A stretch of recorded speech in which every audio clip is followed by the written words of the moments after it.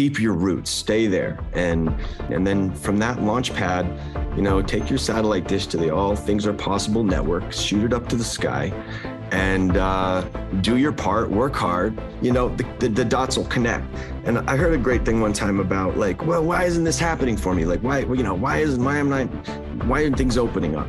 Well, sometimes the stage is being set in your life. Why the curtains aren't opening for me yet? Well, the stage is being set. This guy has to meet this guy has to write this thing, this guy has to raise this kind of money, this guy's got to do this, and all that's happening on the stage, but you have to be ready. Just trust the process, man. There's a lot of moving parts to your dream in any capacity, whether it's this industry or anything.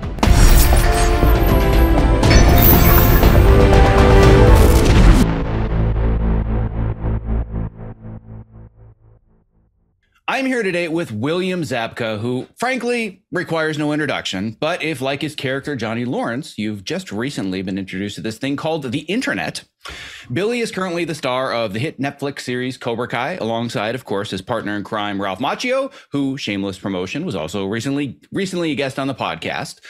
Billy, you are also widely known as the quintessential bad guy bully character from all of the best 80s movies, including Back to School, Just One of the Guys, and of course, obviously The Karate Kid.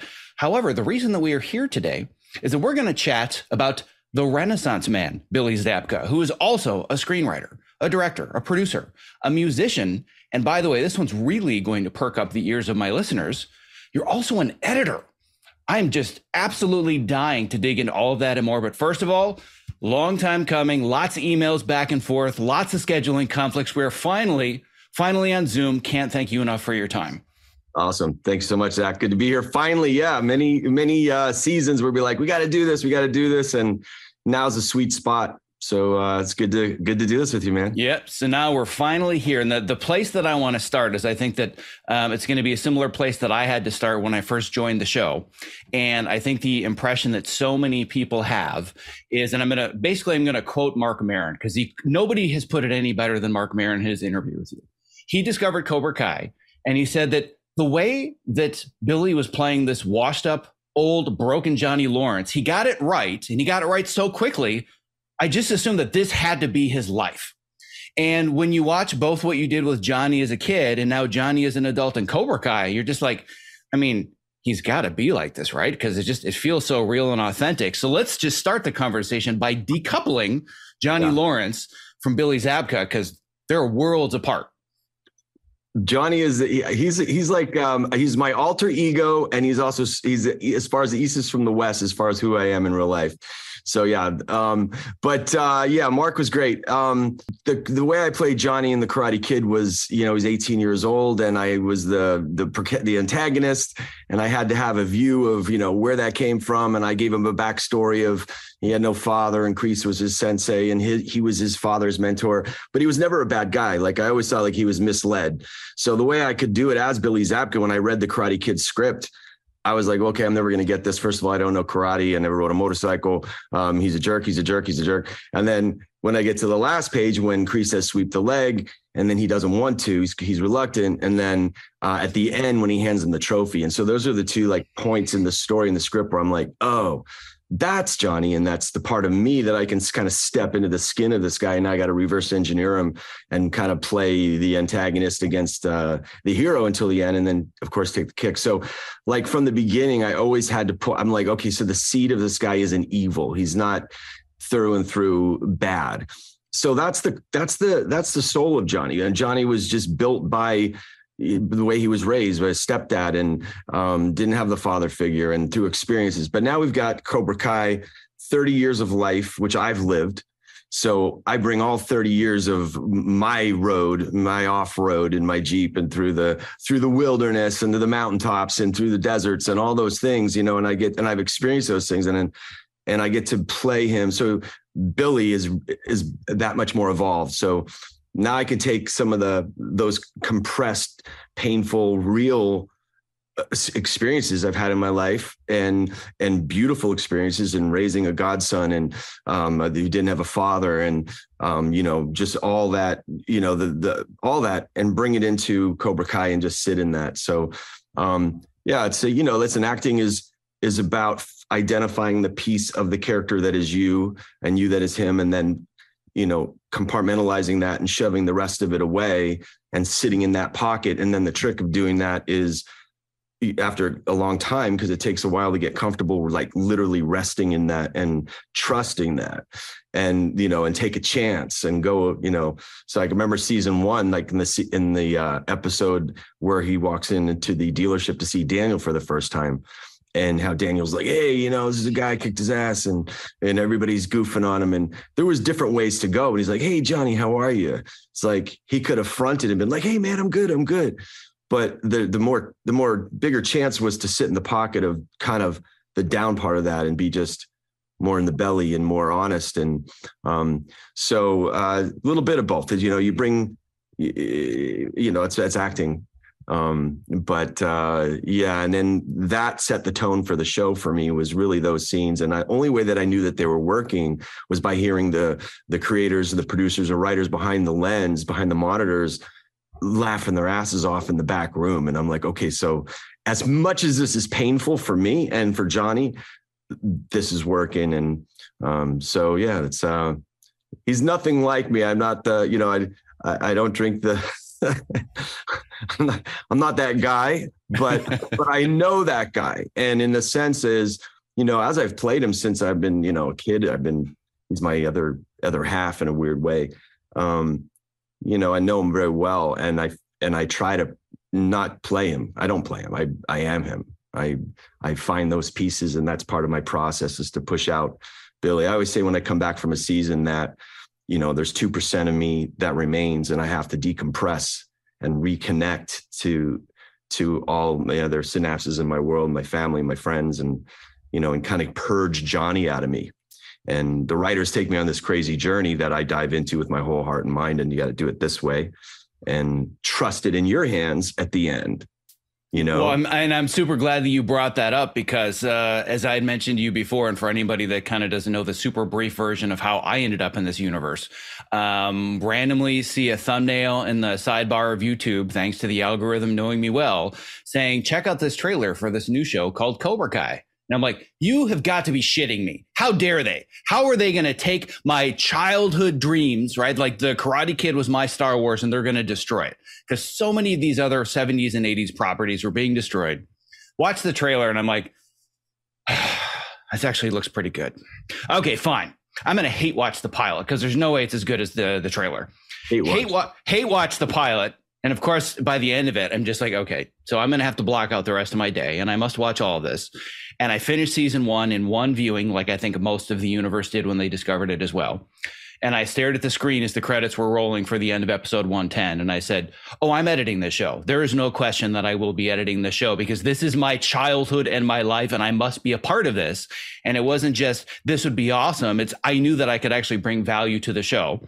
So fast forward to anybody that wants to hear the in-between there. I've got a 90-minute conversation with the 3 creators of the show, talking about from that moment of discovery to landing on the job. But I get there, and my first day, I'm like, I'm watching raw dailies of Ralph Macchio and Billy Zabka playing Daniel and Johnny, and this is absolutely surreal. But what I discovered very, very quickly is, number one, how in character and how intense you are and how well prepared you are. But then as soon as you decouple just for a second, I'm like, whoa, Billy's totally different than Johnny. It was almost like this weird, surreal experience. So a couple of things that I noticed right off the bat is that you have an intense level of attention to detail. You really dive into it. And I know that you mentioned this idea of getting into the belly of the character. And another common theme or phrase that you use that I want to talk more about, because it's going to apply not just to the character, but how we build the character of who we want to be in the world, is this idea of finding your anchor.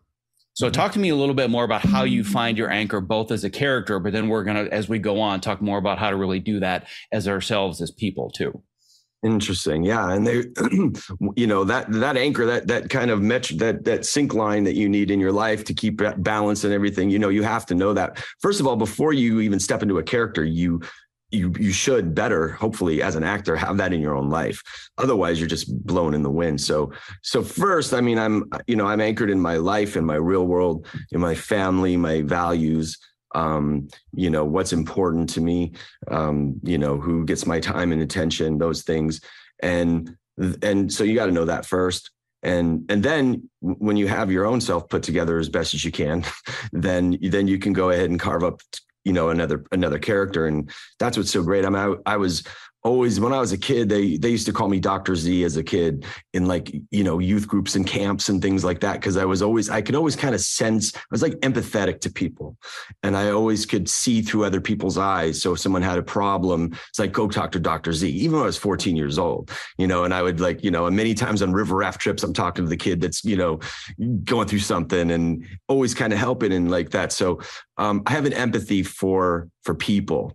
And so with Johnny, especially since I'm so close to him and love him, and he's broken, and the stuff that the writers throw at me. I remember in season 1 when they were pitching me the show, and they're like, okay, so he lives in an apartment, and he drinks Coors Banquet, and I'm like, well, where's the rest of the Cobras? They're like, oh no, they're not here yet. And I'm like, does he have any friends? They're like, no. I'm like, does he have a girlfriend? No. I'm like, well, can he have a fish? Like, what is it? He's isolated in this world. So now I've got this core of who Johnny is, because I know him so well from the beginning. I've got these 30 years of life as a person, and then they're writing in this backstory. And then it's my job to kind of narrow down and go, okay, so where's the belly of this guy and what's important to him? And of course I come from the era of the 80s and the music and all that. It was really easy and fun, and it's cathartic to go back to those times without knowing what the internet is. And, with the more simple kind of basic, blue collar dude, just trying to go out there and make a buck, and, carrying wounds from his past. So you find those things. And one way that I really do that, and it's been this way my whole life, even in my own life, is there's like theme songs. There's music that speaks to me. Like, I think for everybody, we all have our songs from the 80s and, the 90s, whatever, but there's something about those songs that fill me up, that I find inspiration. So Johnny has his own soundtrack in my head. So I'll read the script and I'll find music that goes along with that scene in my head. For instance, in season 1, when at the end before the tournament, and Johnny goes in a circle and tells the kids, we're badass, you're Cobra Kai. It's this kind of like circle thing. And I heard this symphony behind it, this kind of more orchestral kind of grandiose moment of inspiration, as misguided as it was, now let's go out there and kick the shit out of everybody. Right. But you got it, so music helps me connect with that. And even though they filled it in with like some hard rock acid song or something, but for me as an actor, it's like, that's such a fun part of the discovery, is finding those anchors. And I find that through music. I find that through, of course, working with the other actors and how they're bouncing off. Like working with Ralph is great for that. And a whole cast, really. So one of the things that I think now helps me even better understand why I gravitated to you, and now vice versa, why you're seeing a lot of similarities, is that I too have almost an extreme level of empathy, where it can be a superpower. It can also emotionally be even a kryptonite. It'd be very draining. But the reason that I've developed the podcast, the coaching program, the educational materials is because of my level of empathy for those that are struggling to design a career path or deal with all the requirements and the crazy expectations in this industry. And I think, nice. I love it. My playlist right now, dude. You said kryptonite. This is what I'm listening to today. Hold on, come on. Yeah, isn't that crazy? Yeah. So man, essentially, the reason that I'm doing all of this is because, like you, once you made it to a certain level, you can either enjoy the spoils of your labor and realize how miserable life is when you're just focused on the money and the cars and the awards and everything else, or you can decide to give back. And there's a moment that maybe you remember, but you probably don't, because for you, it's just another day at the office. But for me, it was a really quintessential moment that said, and it might have been the kernel of, okay, now it's time to start emailing Billy incessantly, because I need to get him on the podcast. And it was when we were screening the season 4 finale of Cobra Kai on the big screen at the Dolby Theater. And there was a panel for it afterwards. I think it was during like the 4-year consideration period. And I was super excited about it because episode 410 just about leveled and killed me in the editing room. But it's also one of the things I'm most proud of in my entire career. But what is really important to me is that there was this moment right near the end of it where, and by the way, Dolby Theater was full. I mean, it was absolutely packed to the gills, all 3 levels. And this kid comes up near the end and he says, Billy, I'm a big fan. Can we take a picture together? And you're like, yeah, man, let's do it. And then security's like, no, sorry, we can't even. You come up to the stage. He's like, all right, we're going to make it happen. You come up, you find me afterwards, and you're going to leave with that picture. You don't need to do that, right? You do this all day, every day, but there was something about your character that led me to believe there's something different in you than whatever the perception is. And following you on social media and seeing you at all the Comic-Cons and everything else, you're in a position now with the level of fame you've attained. You have no business being this nice to people, but it goes back to finding your anchor and knowing who you are, right? Right. Well, it's about never letting go of who you are. And it's about, listen, man, the scenery changes around you. Like, it's almost like virtual reality in some ways. Like, like it's sink or swim sometimes in this business. It's deserts and it's mountains in this business, and it's ups and downs, and you can't believe either of them. You can't let your circumstances tell you who you are or dictate how you should feel about yourself or how you're doing. I don't believe the lows and I don't believe the highs.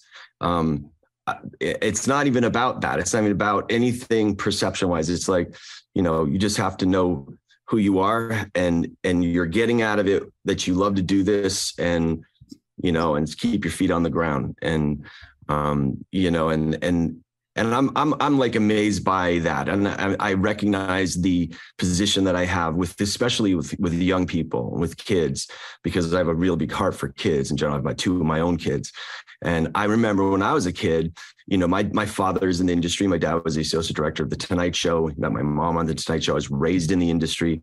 But I was on sets all my life. Like, I was at NBC Studios in New York when I was 5 years old, walking around through the doctor's soap opera, checking out the fake drinks and all this stuff. But along the way, I met some incredible people. Like, I remember my dad did a movie with Chuck Norris called Forced Vengeance, and I was just a young kid. And I got to go and watch him do a flying sidekick through a window or something. I remember being on set years before Karate Kid, and just how much I looked up to him, and how he was a star. And he was just so real, and he just got down on my level and made me feel so warm. Another time I was 14 years old, I was a stand-in on a movie called The Island that Michael Ritchie directed, starring Michael Caine and David Warner at Universal Studios. And I was the guy that they set the lights on. My dad was an AD on that. And Michael Caine and David Warner were these big movie stars. And they every morning, hello, son, how are you? And I remember those for the rest of my life, and just how good they were. And it's like, wow, it's sometimes you pinch yourself saying, wow, I'm that guy to some of these kids, right? Sometimes I'm not in the mood to be super overly accessible, but I can tell when a kid is, has the look in their eyes that I had when I was their age. And I'm going to do everything in my power to break through that wall and go, no, this is all illusion, dude. Like, I'm still Billy. You're you. I was you. You can do what you want to do. Like, I'm always encouraging kids and adults, but especially kids that are being molded and finding their way in this world, that, dream big. Your limitations are your own, and go for it. Dream big. There are no limits. Our limitations really are our own. We could be our own worst enemy in so many ways. So for me, the trick is always to, even before something good is here, a Cobra Kai or a movie or anything, it's already happening. It just hasn't landed yet. Like, I already have it. The next project, the next thing is already in the tank. It's just, it hasn't appeared yet, And when I look back in my life or my career, and I can remember times where it's like, dude, I'm not getting booked on anything, and this isn't working, and there's these long periods of drought, but then another mountaintop will come, and then there's another drought, and then there's a mountaintop. Well, if I could stand on the mountaintop and look back and I could see all the peaks the whole way, then I'd be like, I have nothing to worry about in those desert times, because I know it's coming. So you have to live in your heart, even though your circumstances, you may be struggling, you may be, discouraged, all those things. But really, to do it in this business, like, you have to have a laser beam focus, and you have to have a faith in yourself and a belief in, the universe is going to come and bring you something. So, you're going to almost not manifest your dreams, but you have to have it inside you. So I don't know. Yeah. I think it's got to be a combination of the two, because there's, as I'm sure you know, even better than I do in this industry, there's so much of that. Oh, just manifest it, and the secret says that it will happen. Create your vision board, sit back and watch all your dreams come true. Total bullshit. Mm-hmm. But then there's the other side, which is just you just grind and you work hard and you grind yourself into dust, and eventually that'll happen. And I don't think just that works either. It's the combination of the two, where it's I have a very clear vision. I know where I want to go, but I'm willing to embrace all of the discomfort, all of the setbacks. Like you said, I'm willing to live in the valleys, knowing that the peaks are going to come. Right. It's one thing to say that. It's another thing to totally live it. So this is going to be a little bit of a transition now to a world that I'm guessing most people are unaware of, is that you're also an Oscar nominee, and you wrote and produced a short film. And my assumption is if I go on YouTube and put in, Billy Zabka short film, it's going to be this fun, zany action comedy, with like this cool character. And all of a sudden you're like, oh, this must be the wrong thing, because this has subtitles and it's European. This can't be the same Billy Zabka, can it? So talk to me about the process of making your short film, and specifically leading to this idea of, I don't care about the setbacks because I'm in the future and I'm at this screening already. Right, for sure. Well, to kind of go along with the other part, as far as like when I was talking about the valleys and stuff, like it's not just in acting, like, I didn't set out to be, just an actor. I went to film school before I was cast as the Karate Kid. So I didn't go to acting school. So I wanted to be a filmmaker. Since I was 10 years old, I had a 8mm film camera in my hand. And so for me, and one thing my dad told me and taught me when I was young, I think it's an old Confucius saying is, if you do what you love to do, and you'll never work a day in your life.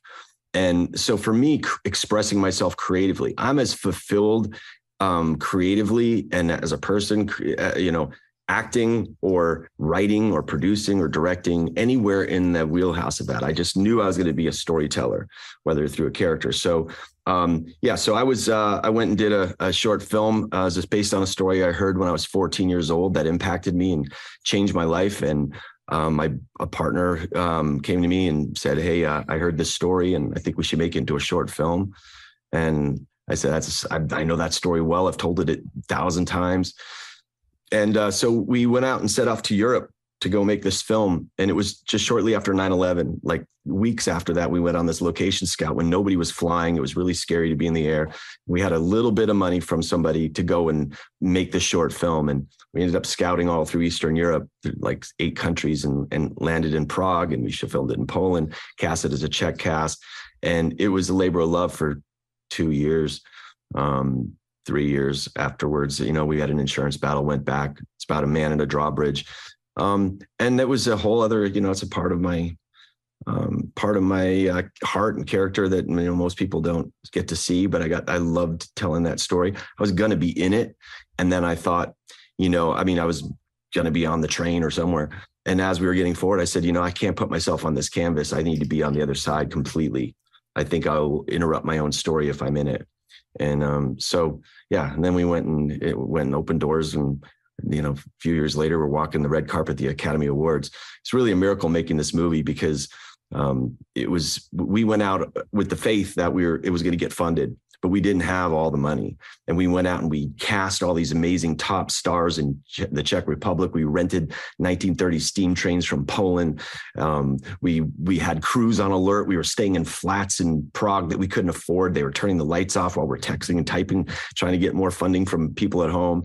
Through a series of events, it worked out, and we were able to make this movie, and filmed in -11 degrees on a drawbridge in Poland while flying steam trains are coming across. And the moment you're referring to is while we were at the bridge in Poland, and we had worked for 2.5 months. It's now winter. It's Christmas. It's like December 2nd, really cold. And we went to go and rent a steam train to come from Warsaw, Poland to Szczecin, Poland. And they told us it was going to cost $3,500 a day for the train and all the cars and everything. We went to pick it up, and they said, no, we didn't say 3,500. We said 35,000. So now we're in our post-production budget, and we're kind of getting literally railroaded from this thing. Anyway, the train gets to the bridge. We're there. We're finally set to get our first shot, and this bridge snaps and breaks.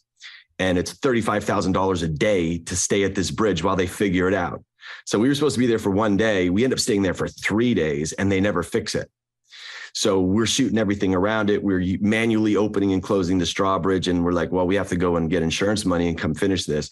And there's a moment that's on, I think you saw on YouTube, where this is months in the making, and getting a crew from Prague through Germany into Poland and a steam train in Poland. And this whole event's happening at a bridge, and it breaks. But in that moment, it was like, you have to sometimes will things through and believe things through. And even though we were in the middle of the trenches right there and all odds were against us, I wasn't freaked out. And I was like, I know that, I'm not here at the bridge right now. I'm at the screening, and I've just stepped back into time, and this is our situation right now. So I guess, play the result, like see the result, envision the result, have faith in that. And, Yeah, it's one thing to say the words. It's another thing to live them. And that was kind of the real moment where I'm like, yep, that's the heart of this conversation. Because you can tell that story when you're giving an Oscar speech or you're at an Oscar lunch. And, we knew we had to push through adversity and we knew we'd get here. But we're watching this video of you saying, oh, no, the film's already done and I'm at the screening. But the bridge doesn't even work yet. And you haven't gotten the most important pivotal moment of your entire story that you've been working for years. And the look on your face was like, this is totally going to be fine. Like and it was just like, there's just this stoic level of I am going to push through to achieve my goals no matter what it takes. Yeah. That was so inspiring. Yeah. It's blind faith. Listen, it hurt. We ended up going to having an insurance battle. So we called this insurance company and they said, no, it's covered. Don't worry about it. So we felt like, okay, let's get out of Poland and go finish our movie in Prague and then go home and file our claim. We go home and file our claim. And within an hour, they sent it back and said, sorry, it's not insured. And we're like, you told us it was. Now we had to battle them for 6 months and from a little office, and we're sending them like emails after emails. And finally I went through the insurance contract and found a loophole. We also had a generator go down on one of the trains. I'm like, oh wait, one of our generators went down. We couldn't light this train car. And that affected our movie as well. So we sent them a Hail Mary and said, listen, we're in really deep on this. Our 10-year-old boy's getting bigger. It's now summer. We have nothing better to do than to go after you for what we've lost and all the future gains of this film, unless so then within 24 hours, they wired the money for us to go back. But we went back in the summertime, and now the trees are all green. Nothing matched. The lighting was wrong. We rented 2 fire engines to be on the other sides of the bridge to wet it down just so it could match. And we stood on the bridge and we just kind of like prayed. We're like, bring in the clouds, bring in the rain. It hadn't rained all summer. And no doubt 5 o'clock in the morning, in comes this mist over the bridge, and the light temperature was exactly the same through our DP's lens. And we sent the fire trucks home, and we captured the ending of this movie in the middle of summer and cut it together seamlessly. And then to show more of the adventure of that, it was quite the adventure. After we finished that at the bridge, we drove back through Germany to Prague, got our flat, had all our film there. And at like 2 a.m, we had our transpo guy pounding on our door. It's like, Billy, Bobby, you've got to wake up. The worst flood in 100 years is coming through. It hasn't stopped raining since the bridge. No kidding. It was a 100-year flood. And our road from Prague to Dresden was underwater. Like all these bridges along the way they're letting the animals go out of the zoo. They're like, you got to leave the city. We're like, well, we have all our film cans here. Like, we can't leave our stuff here. So he's like, well, this place is going to go under. He goes, there's another flat across the bridge we can get you into, but everybody's leaving it. So we are like, oh, take us there. So we put all our film cans, we shot on film, drive across the bridge. We walk up to this flat where there's a guy with the big mustache, and they're sandbagging the outside of the thing. People are checking out with their luggage. And me and my partner, Bobby, walk in and we're like, hey, do you have any rooms? He goes, of course we have rooms. And they were like, is it going to be safe? He says, of course it's going to be safe. And so we ended up staying there for like 3 or 4 nights, and Prague was in a blackout. It looked like Gotham City. And we were, so it's kind of an adventure. Like, there's another part in that story where it's like, if this didn't happen, like, what story, if everything, what's the story? Everything went great. What story is that? So the journey is the destination, I think, ultimately. And, it's not like you got to get somewhere, like you are somewhere, and make that your destination, make that your journey, and embrace all of that, stay connected to all of that. Yeah, And that's what I like to call a mic drop moment. Totally hit the nail on the head there, and it's funny because that's one of the core foundations of everything that I teach in my program, which clearly I did not come up with myself. There's thousands and thousands of years of teachings, whether it's Stoics or Buddhists or Confucius or whomever else. But it's one thing to read the quote or say the quote; it's another to actually feel it in your bones, where you're like, it really is about the journey and the process and not the destination. And realizing that, oh, I'm struggling at the moment and the peak may be up there, but there's so many clouds and so much mist. I don't even know if the peak is there or not. And I'm just stuck here in the valley, but you just have to forge through and have faith that at some point that will come. And I would, if I basically want to frame that to talk about this big giant gap, at least from the world's perspective, where you're the quintessential 80s bully, movie, and then giant gap, right? Some would say, oh, well, looks like the acting career didn't work out. And then all of a sudden you reemerge, out of the phoenix, out of the ashes. But right. for somebody that embraces the process and is just creative and wants to be a filmmaker, the more they learn about that big giant gap where you quote unquote disappeared, there's a hell of a lot going on in there that was making you a better artist and a better creative. So talk to me about this gap that most people are unaware of, because they always want to talk about Karate Kid. All right, now let's talk about Cobra Kai. There's a lot more to Billy in that giant gap. Yeah, sure. Well, that gap was awesome. I remember there was a day I was doing movie after movie. I remember I just did a movie called The Tiger's Tale with Tommy Howell and Anne Margaret. Didn't get seen by Kelly Preston. And I had a meeting with a big agency and they surrounded me with scripts. It was one of those like, hey, here's 10 things we think you're right for. And I remember walking down to the car. My dad had driven me there to this meeting. And I said, I don't want to do it anymore. He's like, why? I'm like, it's because it's become work. It's become bigger than I imagine it being and more than I imagine it being. And it's not, I had this thing before I started where I was like, I was craving it and I suddenly wasn't craving it anymore. And it was like, so what did I do? Like, I went to music school and I play guitar. I've been playing guitar since I was 10 years old. And I went and graduated guitar school, this place called Dick Grove in LA, and did that for a long time. I grew my hair long. I drove my Jeep around. I played my guitar and you're always thinking too, like, listen, when you get a movie, you're 18, you're Karate Kid, and all of a sudden these things keep topping themselves, you kind of get this false security that that's always going to be there, right? Like, I'm going to take a little break and go play the guitar and I'll just go back and then I'll pick it up, but time marches on. I went from playing the teenage kids to the college kids. And then it was like transitioning into the adult thing for me was a little tricky. And especially because these movies were, European Vacation and Back to School and Just One of the Guys and Karate Kid, they were kind of, like you said, I became known as a quintessential 80s jerk, and that was how I was kind of being crystallized. If Tiger's Tail played better, it would have been different because they played this kind of fun football guy. Anyway, it's not only about like, it's also self-discovery and what fulfills you. And all of a sudden I'm thinking, well, maybe I'm not going to be an actor, And again, I didn't set out to be, I never set out to be, what's happened has been extraordinary. It's been way beyond my imagination.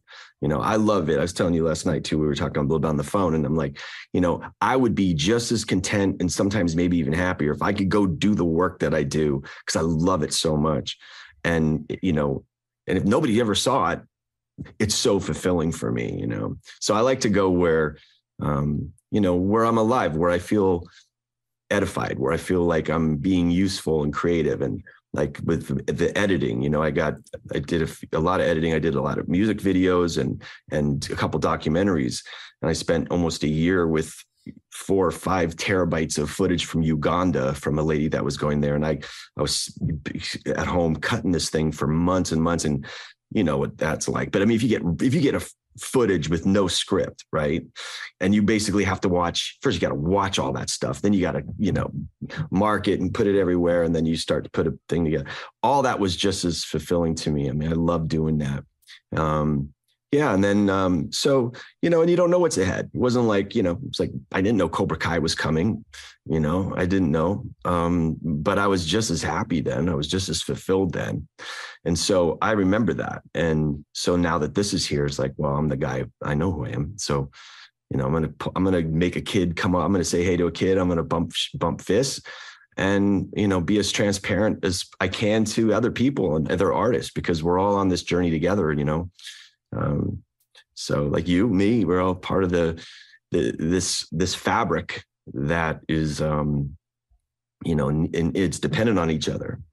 And, so it's good. I love what you're doing. I was just so impressed to hear what you're doing. I didn't get the whole full scope of it, but yeah, which I appreciate, because I can assume from your perspective, you're like, God, the editor of the show just keeps emailing me. I'm like, fine, I'll be on his podcast. And then you and I talk, you're like, oh, I get it now. Right. Yeah. And I want to dig way deeper into how you ascertain what is a fulfilling project, what isn't, because I know you've had some really good career advice about that, and I'm sure you have your own. But there's one kind of side note, cool piece of trivia that I have to share with people that's basically singing your praises, which is that season 2, my first season on the show, because I wasn't on season 1. It's the one regret that I'm going to have on my deathbed is, man, I wish I had discovered Cobra Kai and I could have done it from beginning to end. But, still pretty fortunate I found it at the end of season 1. But the way you came into it was perfect, though, because you were fully energized. Like you got pregnant with it and you're like, I'm doing that. Yeah. If you came in from the beginning, you'd have been like, this is going to be stupid, and then, you know what I mean? Like you came in. Exactly. And it ends up, becoming my dream job and the pinnacle of 20 years of my editing career. But the reason I bring that up is I want people to understand it's not just a matter of, you dabble or you play with, the software and you do a little bit of editing. Near the end of season 2, when we were just about ready to lock the season, because we don't do it the way broadcast does, we kind of lock the whole thing as this big giant feature over the course of a few weeks, and get this message one day like, oh, by the way, Billy's got some editing notes. And I'm like, does he now? Because I've gotten editing. That's like somebody saying Zack has some acting notes for you. I know what that's like. Right? Exactly. Hey, the editors thought if we could do this a little different, maybe it'll cut better. Exactly. So my first thought was, interesting, because I've gotten editing notes from actors before. It's not that uncommon, especially ones that have been on a show for a while, have an executive producer credit. And by and large, the note is always about, well, I thought that I looked better in this, or I liked it was always about them. And for you, I discovered very quickly that it was, number one, about the quality of that actual moment or that scene. But number two, you actually knew what you were talking about and then some. The two moments, and this is just a side piece of Cobra Kai trivia, are number one, you would cut your own version of the White Snake Dream montage, the music video, by literally taking your iPhone and shooting from the monitor and digitizing your own dailies, which just mystified me that you would go to that level. And then the other moment was there's this little like back alley, just not even really a fight, just kind of a skirmish where you take down this really smarmy British guy. Mm-hmm. And with both of those moments, they showed me the notes. I'm like, shit, he's right. This is better, right? And I switched it. But what the reason I bring that up is my belief is that the reason the show works so well is because everybody has the exact same way to approach it, which is that the best idea wins. It does not matter where it comes from. We're all very competitive, but there's no egos. We're just going to compete to find the best idea. And I think that all of us, whether it's you or Ralph or John or Josh or Hayden or me or anybody else on the team, we have this extreme level of perfectionism where we just want to get it right at all costs. In those two moments, I was like, all right, I'm a fan. You can give me notes anytime you want. Yeah, I'm really careful about sending in notes because I learned really early on in one of the scenes that was cut out of the first season, which was the Brazilian Jiu-Jitsu. Did you ever see that? I haven't. I didn't even know, but I'm intrigued. Okay, so there's a scene where Johnny's trying to recruit some guys from a Brazilian Jiu-Jitsu studio, and I had some issues with the scene, and I was talking to the guys about it, and I got voted down. And I remember going home that night and like just realized that I have to surrender Johnny. Like, I'm like, okay, so Johnny isn't really mine anymore. Like he's all of ours, So I'm always careful about that, but I do that. I'm constantly, either I'm filming the monitors or somebody's doing it for me for myself. So then I'll go ahead and cut together like a fight sequence or just things, just so I know for me that it's working. And rarely do I shoot that over to the guys to get to you guys. But yeah, those two instances I think were the music video was just so much fun, and I just had a blast. I mean, it was fun to cut that together. So I did it as a gag. Actually, I didn't actually have that to be sent to you. I just showed the guys. So like, oh, we're going to send this on. And I think the alley fight, I think there was something I saw. I can't remember exactly what it was, but it was just a timing thing with a couple frames, which make a world of difference. You know, just like one frame could change the whole DNA of the whole piece, the whole sequence. So I'm always watching for that. And there was also you didn't do on the, oh no, it was season. You know what? I think it might've been too, was in season 2, the opening fight with Kreese. Mm-hmm. So I don't know if you were doing. I didn't work on that one. That was episode 201. I came in and did 202. Okay. So that one was one where they had cut it together and they showed me the cut, and there was just dead moments in between certain movements. And there was also a couple things that I didn't know if it was a style where there was a punch, and then from the cut, it was like a punch and then a repeat punch. And I didn't know if that was there for effect, but it didn't line up in the cut. It was just like, so it was like a double. And I'm like, is that sloppy or is that on purpose? And I'm like, so I tightened that up and just a couple things in my own edit, just so Johnny looked stronger. And it felt just the energy was in it. I sent that one in and they did some adjustments on that as well. And that's just, that's just listen, especially with this character and with what this is. And, I'm not 18 years old anymore throwing these kicks. So I want to look as good as I can look. So I'm super invested in it. And mostly I'll do that to show the guys. Like, I don't say, hey, send this on. I need to see this in the cut. I'll just show the guys. And then if they agree with it, they'll send it on. But I do that a lot as part of my process too, just for, because we're moving so fast, dude. The show is moving so fast. It's a blur. By the third week, fourth week, you're just like, you're swimming in it. So I just try to make sure these moments are, I put everything I can into making it what I hope it would be in my eyes, but yeah, is a full, that's the best thing too, is what I learned on it was what good hands that we're in with you guys, what good hands we are with the music, what good hands. I mean, everybody cares and it's clear. So when you pour your heart out and you're playing something and you give it over, and to see it come back, like, did you cut the end of season 3 too? Did you cut the season? Was it 3? 310? Yeah. Was that yours with the yes. ballot? Oh my God. I'm so glad that you brought that up, because whenever somebody interviews me about editing and they say, if there is any moment or scene or episode in your career that you're the most proud of, now I've got to tell you the story about the last scene of 310. Yeah. I'm just going to ask you. So go. Okay, good. I'm so glad that this came up, because I didn't want to force it, but oh my God, this is one of my favorite moments of my entire career. So for those that don't know, spoiler alert, Johnny and Daniel come together at the end of season 3, if you're right.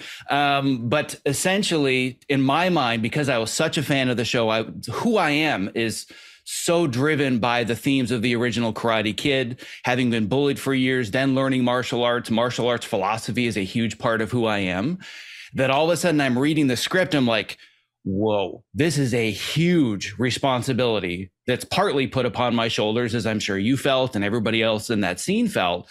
Anybody that's lived in this world, we've been waiting for this moment for over 30 years. And I was watching the dailies thinking, like, this has got to be the moment. We've been building to this for so long. It can't just be like, oh, great, they're together and cut to black, end of season. Mm-hmm. So Josh Heald was the director of that episode. And I think either co-writer or he wrote it as well. I can't remember. But he had written a very specific song into it, and it was a song from Queen.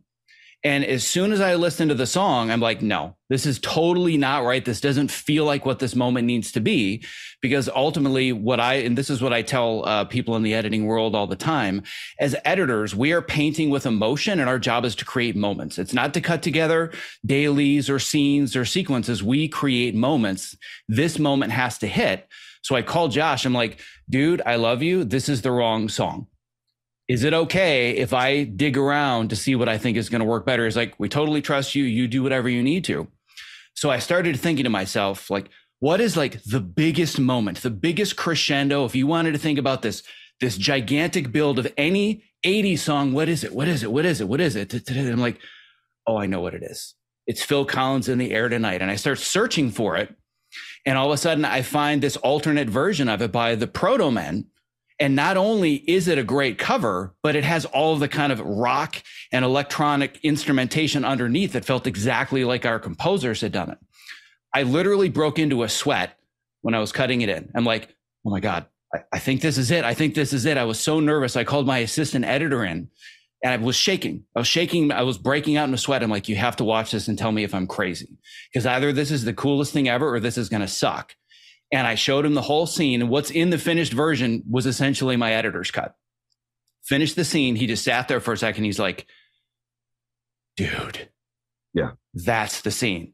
And then I screened it for the guys. One of our kind of rituals that we have is we screen the editor's cut of every season finale, which is terrifying because it hasn't gone through any notes, hasn't gone through any directors, no writers. Like, here's my raw vision in my head. And my hands were shaking as I was screening it with the three of them on the couch in the front of the room. And as soon as it started to build, they started to cheer. And I'm like, yes. Yeah.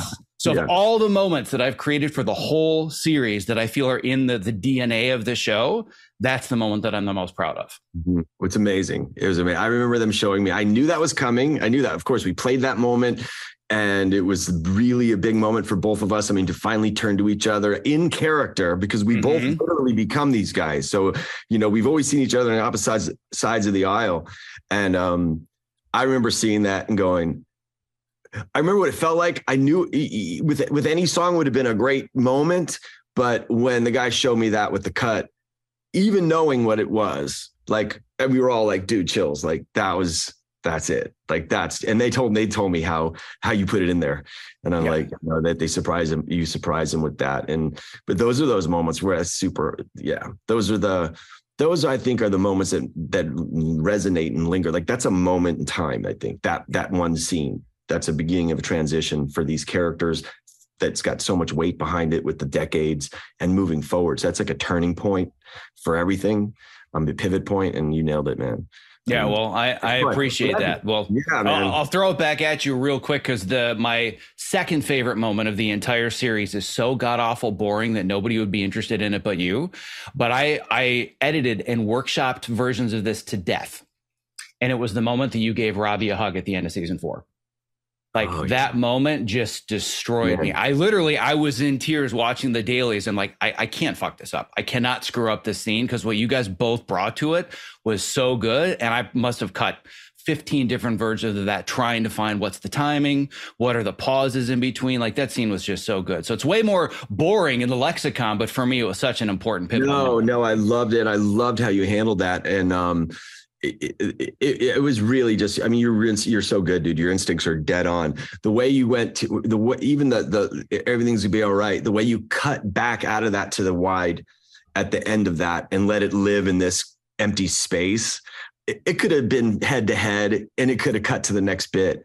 But like, you know, that's what I love, is when these moments breathe, you know, we're not just kind of, and that just said it. I mean, that could have been, you know, in one way that could have been almost an alternate final moment of that season too, but it would have had a different, you know, we had to shoot off with Kreese and the silver bit, but that was its own resolve. And that was another monster moment. I mean, for Johnny and for Robbie and the relationship. I mean, those are the two moments of pivot points and turning points, and you're nailing it. So continue on, please. Don't. Well, okay.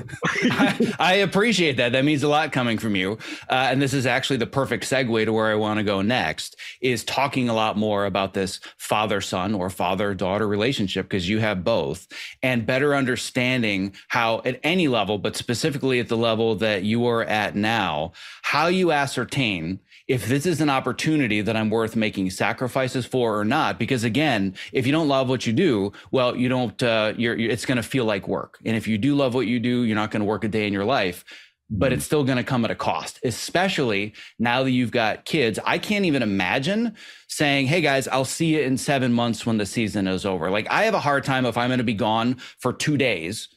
And so I can't even imagine what it is that you must go through, knowing that you and I have kids that are essentially the exact same age. How is it that you decide what's an opportunity and what isn't? And then how do you just manage the complete and total lack of work-life balance when you're on a show? Yeah, I think we finally sort of figured it out. I've never done a series this long. And when I did do it, work in the earlier days, I didn't have kids. So when we started, it was like Micah, my son, was 7 and my daughter was 4. So it was a little different. They weren't quite oriented with time and like the time I was away and stuff.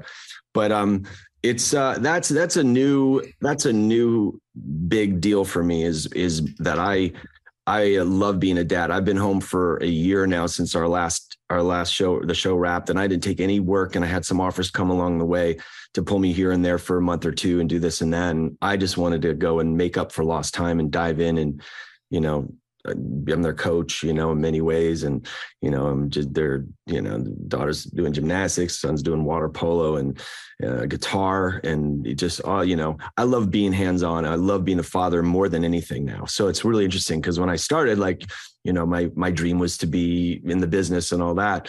When you have children, that's just a whole nother compartment of your heart. So for me, how do you ascertain what's the right move? There's still two parts of it. I mean, there's some in a perfect world, and this is what I look for. And if everything can line up, it's great. I'm doing a project that they can come and watch me shoot, and that ideally they can come to the premiere and they can see this movie. Okay. Most of the things that are out there are not that.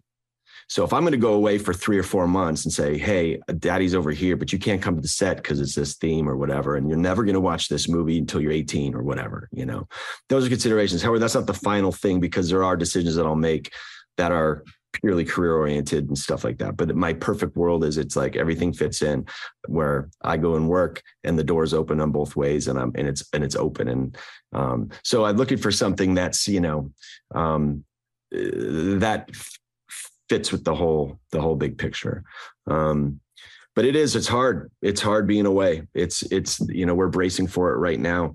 They've gotten really used to me being around and being there, you know, throwing the ball to them in the backyard and, you know, helping them with their homework and getting them to bed every night and the barbecues and the whole thing. Like, you know, I've been a full-time dad for a year and it's just awesome. Like if I could, you know, and I don't want to blink, you know, and my kids in college and go, whoa. So I'd say it's play by play, but they're acclimated to this lifestyle now. And they're okay. And I think there's something good about them. Like when I leave and I do these things, I say, hey, listen, we all have our missions. Like you have your mission to go knock out school, get your sports done. You know, that's your job. You know, mom's job is to do her business and also to make sure you guys do your stuff. And dad has a job. So like, you know, my kids were in plays. So it's like, okay, you guys are doing Wizard of Oz. Like you got your rehearsals, you know, while you're rehearsing, daddy's over here. So I try to make it like we all have our missions. And there's something that happens too, where, you know, when I do step away for a minute, although sometimes it's too long, it builds character in them because they find their own selves and their own strengths and they learn, you know, in a new way. So I just try to keep it all positive and, you know, and then I have, you know, my wife and I discuss every opportunity that comes through and, you know, and I've been really so committed to Cobra Kai that, you know, I've been laser beam focused. And I think just now at this point, I'm like, okay, I'm ready to throw my line in the future and see what's out there. So there's all kinds of things coming in, you know, I'm looking through and have to weigh them all. And some of them are just amazing movies and amazing parts that the kids wouldn't really be a part of. But in a perfect world, it's something where, you know, I can share that because again, it's a tricky thing. It's really a tricky thing because you blink, you know, my daughter, you know, FaceTime me at 1 o'clock in the morning when I'm on location. I have to get up at 4 and all of a sudden, you know, daddy, I can't sleep. Can you just put your phone next to your pillow? And I'm like, yes. And, you know, we passed out together and, you know, but it's like usually the first week, the first few days are the hardest. And then I come home. So, you know, anytime I get a break, I'll get home to see them and they come visit. It's a balancing act for sure. You know, I'm in my gift, I'm in my dream, and I'm encouraging them to find theirs. So, you know, one day you will be doing what you dream of doing and you'll work towards. So I'm modeling that for you. looking at all the decisions that you've made, obviously Cobra Kai is a no-brainer. You've gone a year, you've decided I don't want to take the following shows, but take the legal obligations aside, and it's a continuing series. It just seems to me that Cobra Kai is a no-brainer. You figure it out, whatever it takes. Well, if we have to move or you guys have to travel every other weekend, that's one of those things where there is no discussion of, gee, should I go back to Cobra Kai or shouldn't I? You figure out how to make it work, because that's kind of the dream opportunity, the lifetime opportunity. Right. But now we're done with Cobra Kai, right? In your own words, we're going to time travel forwards to where now Cobra Kai has wrapped and more opportunities are coming your way. It's a little bit more complicated about whether or not you should take it. And I know that very early in your career, you got some really good advice about basically here are the 3 criteria to figure out if this is something you should work on or not. So help people better understand and give them some questions that they can ask when they're deciding, is this opportunity worth the costs that come with it? Yeah. And before I say those 3 things, with Cobra Kai, before Cobra Kai, there was Sweep the Leg. Did you ever see the music video, Sweep the Leg? I think I have seen it, but I'm going to make sure I'll put a link in the show notes for it sure. So just I'll go backwards for a second. So this great guy, Pete Mitchell, wrote a song called Sweep the Leg, Johnny, and his band was No More Kings. And I met this great man producer on the label, said, want you to be in a music video. I said, if I write it and direct it, I'll do it. He said, sure. It became like I played me trapped as Johnny, and all the original Cobras came back, and Ralph, and it wasn't me playing Johnny, it was me being Billy trapped as Johnny. And it was this really fun thing. So at that moment, it was the first time I went face forward back into the Karate Kid universe and played Johnny again in any capacity. And once it went out, it went viral at that time. And the response was so great. It was like, whoa, there's like, Cobra Kai knitting classes and volleyball classes and clubs. And like, I didn't realize the audience that was out there. So I had kind of got like this thing like, oh, it's not done yet. There's more to it. And then I was so fortunate to be invited to be on How I Met Your Mother. And they did this great, I got to come on as, Barney Stinson, loved Johnny Lawrence, and thus me. And I got to do a whole season 9 with them in this arc. And it was just like churning. There was something there. So what I mean is at one point I was sort of pregnant with the vision that something's not done with this yet. I'm not done quite with this character. So when Josh Jordan Hayden came to me with the pitch, I was so pregnant and ready I was like just fertile maybe, and I walked away going, I don't know if this really happens. This is going to be something, but so now that I've been doing Cobra Kai, when you're having a baby or raising an infant, you're not really thinking about your next one. Cause you're like, dude, I gotta, change the diapers. And we're on the other end of that now. So I'm ready to be, sort of pregnant with a new vision and a new thing. Early on in my career, I was doing The Equalizer with Edward Woodward. And I had just done Just One of the Guys and Karate Kid and European Vacation. And all of a sudden, Back to School pops on the radar. And they offered me the part of Chaz Osborne, who's another, villain, antagonist. And I was on set with Edward, and I got to play his son on The Equalizer, the original Equalizer. And incredible. That was my acting school. I got to work with Robert Mitchum and Richard Jordan and Robert Lansing, Shirley Knight, all these classically trained stars, and of course, Edward Woodward. So I was getting to play just a round person, not a bad guy on that show. I'm on the set with him one day, and I said, I just got an offer to play Back to School in another bad guy, but I've already played a few bad guys. And he said, well, there's 3 things to consider. So the first thing is, the script is so good that the part is so good that you would do it for free. And the script is so good. Or 2, the money's right. Or 3, it's the people you're working with. He says, if it's one of those 3 things, then you can consider it. I said, well, it's a couple of those things. It's like the part I can tweak. Like, so I'm like, well, I'm going to do Back to School. I'm not going to play Johnny Lawrence. I'm not going to play Greg Toll. I'm not going to play him the same way. So I actually found a funny way in my mind to play Chaz Osborne, who was really a cowardly lion. I grew my hair long. He puffed his chest out, but at the end he had no bite. And so I walked around the prance. I threw a, scarf around my neck. The director of that pulled me aside halfway through shooting and called me into his trailer. He says, hey man, you're coming off too funny in the dailies. Like, where's the bad guy from the Karate Kid? I'm like, dude, he's in the Karate Kid. Like, I've done that. But there's 3 things. So like, the material is so great that you just have to do it. You need you want to do it. 2, the money, you need the money at the time. There's nothing wrong with that. And 3, the people that are involved, so I look for one of those things. I'm going to add a component to that.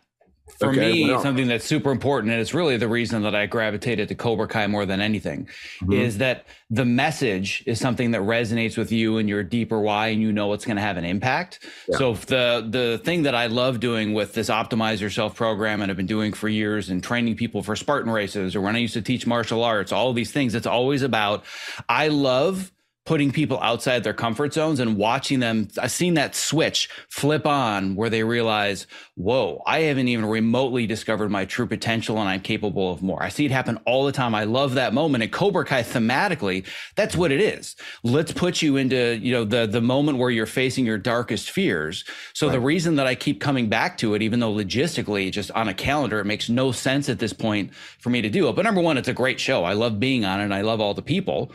But ultimately, it's that deeper theme it just resonates so much with me and my deeper why. So I'm curious if you're looking at projects beyond just either the money or working with great people or the part, what are the deeper themes where you're like, this is the message I want to get out there. Here's the impact that I want to have.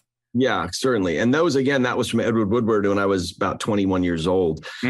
So those were the criteria at that moment. Ideally, I'd like to be a part of storytelling that, first of all, we're actors, we're, kind of a conduit of humanity. And so even as the character doesn't have to be a hero, he could be a broken anti-hero or whatever, but anything that's human and honest. So I look for truth, really. I love comedy. I love drama. I love action. But there's not like a certain message that I want to put out, because I think there's, my message, if there is a message, is to be transparent, to be honest, to be a truth seeker. And then, we all have our limitations. Johnny Lawrence has his limitations. He's slowly evolving from a caveman. He's stuck in the ace.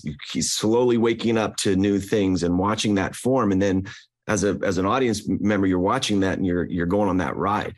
So what I love about that too, I've got so many guys in like Comic-Cons, for instance, that come up to me and literally in tears, grown men, that they're hugging me because they stopped drinking, or they're back with their son that they haven't talked to for so long.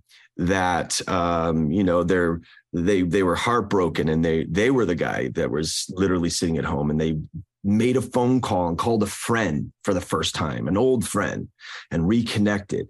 Like, dude, my job's done. Like, that's why I wanted to do this in the first place, So, it doesn't have to be, it's not like what the story is always. It's that I find the truth in the character, and that, that's all. And that I like it. And I don't know, it's on a play-by-play. Cobra Kai is a great model, and it's going to be really interesting to see what comes next, because it's a high bar of what I've got to do. And I love that it's working for kids to grandparents. There's a whole demographic there. It's like, families are coming together. I'd like to stay in that zone. I'd like to, whatever I do next, ideally, I'd like to do something that can bring that the family's going to watch, not just for the badass, 20 plus, you want to see me go do this, or we'll see. So speaking, and as far as being a part of those kinds of projects, I'm curious, given that we come back to this theme where we started of being the Renaissance man, does that mean that it is as the actor, or is it as the filmmaker, as the director, as the writer, as the composer, as the grip? I mean, you've done it all. Right. But like for you, what is that next stage where you really want to be a part of it? Because you're a part of so much of the process. Mm-hmm. Yeah, I think all of it. I love acting. I love it. I love when it's right, when it's written right, and I can trust it, and I can jump in the skin and jump off a cliff. And, I've done so many films where it's like independent movies, sci-fi movies, and, that are just like went off the rails, and the editing was horrible. And I'm just like, screaming. But when you're in good hands and you're in a pocket with this kind of situation, there's nothing better. So that's something. But yeah, I think, I've been so full with this character and with this show and my responsibility to it that I really, it didn't have time for any other considerations too much, especially since when I'm off season, it's all about my kids and my wife and my family. Right. So like it's like a half a year at least of my life that I'm doing the show and then the promotions and everything. And there's slivers of me. This is my first year in 5 years that I got to have Halloween with my kids. I got to be home for my daughter's birthday and I got to see her play live, my son's play. The other times I'm zooming in, or FaceTiming in. So,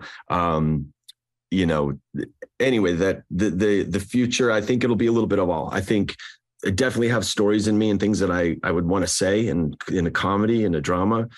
So I don't know, but as we're coming to the finish line here, for the first time, I'm starting to say, okay, now I can look this direction, and I don't know what that'll be, but I know it's going to be great. I love it. You've been interviewed countless times by all the world's best news outlets, magazines, talk shows, et cetera, and I believe, had a really honest and authentic conversation. But is there anything else that you don't get the opportunity to share or talk about that's really important to you that we can use to wrap it up today? I would just say, to artists that are out there, in whatever capacity, first of all, like I said, we started was this: have the plumb line to who you are. Where you start. Have your foundation, have your roots, have your family, have your friends. My best friends are still the best friends I had since I was a kid. My actual first best friend when I was in New York, I was 2 years old to 10. We're still in touch occasionally. But I have the same best friends I've had since I was moved to California when I was 10 years old. They're still my brothers and my thing. So keep your roots, stay there, and have your plumb line, and then from that launch pad, take your satellite dish to the All Things Are Possible network, shoot it up to the sky, and do your part, work hard, and the dots will connect. And I heard a great thing one time about why isn't this happening for me? why aren't things opening up? Well, sometimes the stage is being set in your life. Why the curtains aren't opening for me yet? Well, the stage is being set. This guy has to meet this guy. This guy has to write this thing. This guy has to raise this kind of money. This guy's got to do this. And all that's happening on the stage, but you have to be ready. So just trust the process, man. There's a lot of moving parts to your dream in any capacity, whether it's this industry or anything. So, I think, rest easy, I would say, and don't be discouraged. It's easy to be. It's really easy to be discouraged. But reach out, step out of your comfort zone. Challenge yourself. The things you're most afraid of are probably the things you should step in and do. Once again, you and I totally on the same page. Except, don't be scaling rocks now, with no cords. But I mean, you know what I'm saying? Yeah, of course. Yeah, I think so. I think that's where you grow. I think you grow when you're, you step out. Every single time I do that, it's really easy to shrink and to be in your bubble, man. It's just natural. It's human nature to just kind of recoil. But to go ahead and just step into a situation that you may be intimidated by or may be uncomfortable by, and you'll be surprised at what greets you there. Yeah, that discomfort zone, that's where your growth is waiting, and that's where the true potential lies. But man, it's scary as hell. Yeah. So the advice that I give my students all the time is very similar to what you just said, which is, and they hate this advice. Once they've kind of gotten all the pieces in place and they're going in the right direction, it's not happening yet. And I give them the worst advice ever. I say, just keep doing what you're doing. Oh, but it's supposed to be happening by now. How do you know? Right. Every time that I've fallen or failed at something, I'm like, well, when the story's over, this was a really great chapter that's going to make the story that much more intriguing, but I have to be willing to keep the story moving forward. So you and I, once again, totally on the same page. I remember back when it started for me and I was like, I'm all in. I feel like I'm an explorer on a ship sometimes. You're in the middle of the sea, it's like, there's no going back. I'm so committed here. I don't know what I'd do next. I'm going to go be a doctor. I don't think so.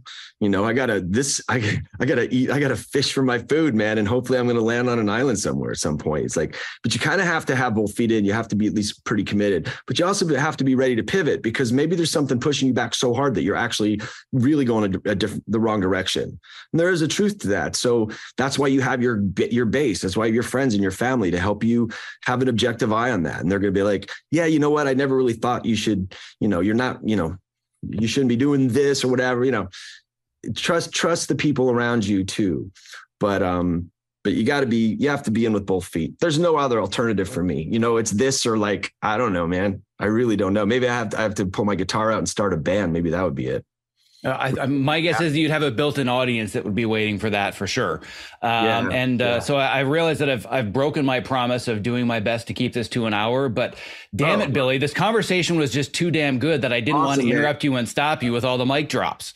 Well, you can cut it down to an hour. You can cut out some of the fat. I'm just kidding. I was going to say, I don't know what I would cut out. Like, I've been totally engaged in this the whole time and cannot believe that we're already at this point. And I'm hoping that my audience feels the same way. But I would be remiss if I didn't thank you one more time for answering the incessant emails over and over and over about how important it was for me to have this conversation and share your story again, because I think it's going to have such a positive impact on the right people. Well done, by the way. Well done. Oh, I'm not done. This is just the beginning. Hold on. I was intending to be drinking this the whole time, but I thought our conversation was too, this is my Marty Cove flask he gave me for my birthday one time. Isn't that great? Nice. For anybody that's listening right now, this is a cue for you to go on YouTube and watch this, because the visual aids right now are priceless. Priceless. So, all right, man, it was great chatting with you, man. Yeah, can't thank you enough. Let's do it again. Yeah, I would definitely love to do it again.